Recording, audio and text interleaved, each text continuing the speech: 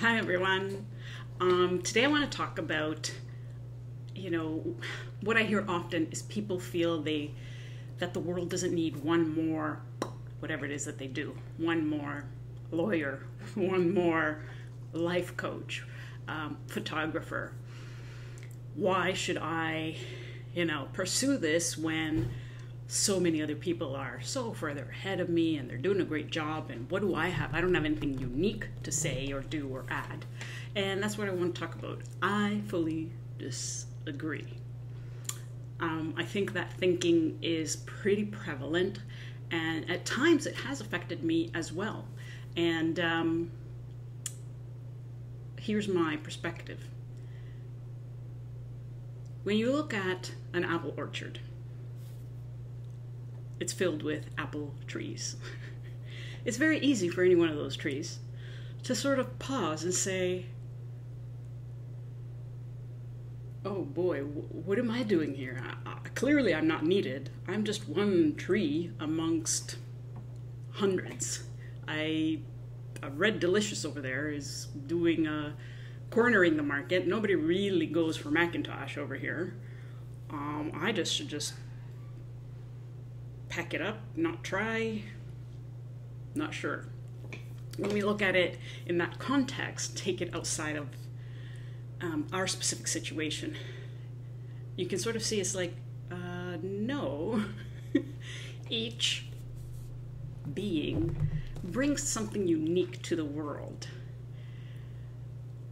Another example I want to share is when you're, if everyone said this, there would not be a fruit stand on the corner. There would not be a bank on the corner.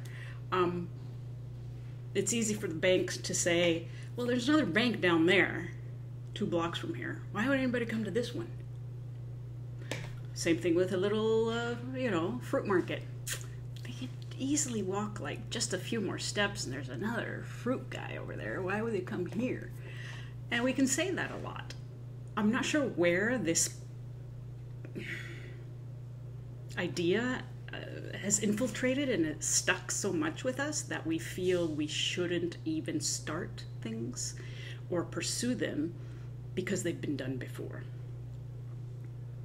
And yes, many things have been done before, but there is a slew of people out there that need your specific magic, greatness. So each person has a different history, different experiences, and even if it's the same job, each person will bring a different flavor, a different twist, if you will. And that will fill a specific need in society somewhere. And especially in today's day and age, depending on what we're talking about here, in so many cases, our market or who we are serving actually is global. We're no longer limited to being a location-based, where, okay, the only people that will ever hear about me are the people in walking proximity, people who walk by, who hear, who live nearby. Now we have the internet, we have so much connectedness around the world that you've got the global stage. And yes, it can be hard to find a way to let your people, the people who are looking for whatever it is that you have, for them to find you. But that's part of the journey, and that's part of the work and navigating this new world that we're in.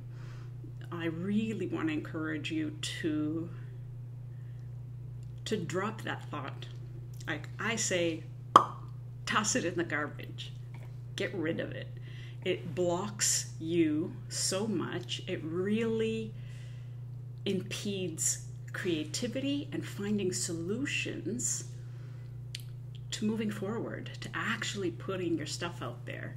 So if you're a Macintosh tree in a field of Red Delicious, I want you to be a Macintosh and somebody wants a good old Macintosh Apple,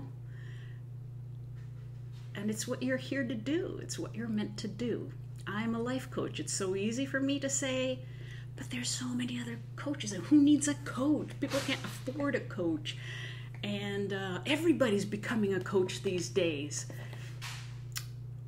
Maybe those things are true, but nobody's Calliope. This is definitely true. Nobody's gonna be me. Nobody's gonna bring, my experiences. I'm gonna be able to offer something different from another person, and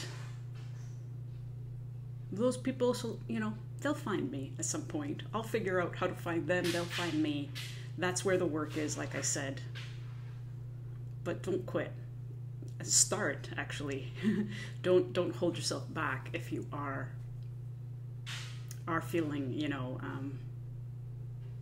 discouraged. That's the word. The market is not saturated. The market needs you. All right.